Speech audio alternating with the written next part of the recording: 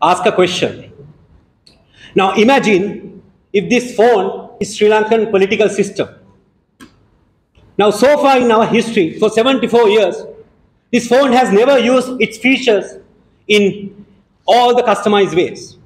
So today, and for especially after the Aragalaya, Sri Lankan political innovation called Janata Parliamentu, People's Parliament, is there to activate all those features. Because all this time, Sri Lankan politicians have used the features which are only beneficial for themselves, not for the people. So via this political innovation called People's Parliament, we are intending to utilize and activate those features to make better procurement, to make better system, to make our system in an efficient way, and at the same time to establish Sri Lankan democracy, because all this time Sri Lankan democracy is not liquidized democracy.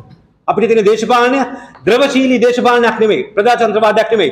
Therefore, we are intending to create a liquidized political system for the use of people. For that institution is called People's Parliament.